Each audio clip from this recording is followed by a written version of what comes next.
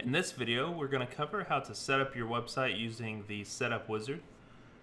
If the Setup Wizard is not currently displaying on your screen, you can always access this by going to Dashboard, and then on the right of the page, click on Setup Wizard. This will be the same wizard you have when you initially create your website.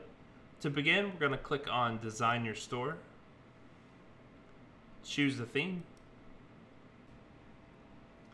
Here you will see a listing of the current mobile responsive themes. At the bottom of the page, there is a page 2 for additional templates you can choose from. Once you've selected a theme, in this case we will click on ClickBook. This prompt will just let you know that if you had chosen a theme in the past, any changes that you made will be lost as you're completely switching the template. We've also included an additional information link so you can get some more information on how to best back up your website files. So we're going to go ahead and click on Acknowledge. On this screen will be default widgets that are activated with the theme.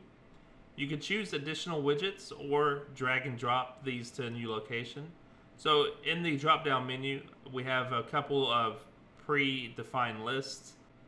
In this case, let's click on List Widgets. And if you want to add, for example, blog categories to your website, you can click on this and drag it to either the left or right sections of the website.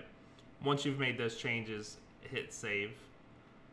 For more advanced users, if you need to modify the actual theme itself, under the Design tab on the left menu, go down to Edit HTML/CSS.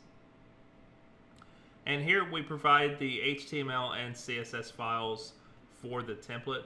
You can also log in if needed to FTP under the gear icon, FTP.